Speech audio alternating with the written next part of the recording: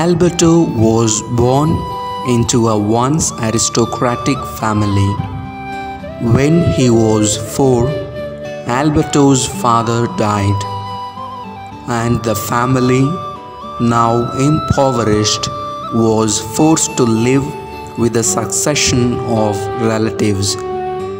When he was a teenager, he spent time with the poor in the slums of the city on Sunday afternoons, later joined the society.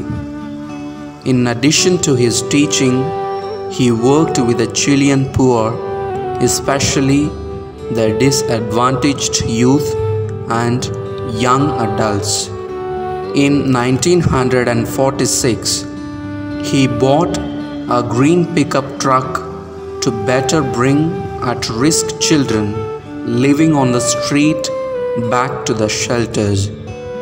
Despite dreadful sickness, he met everybody who came to see him.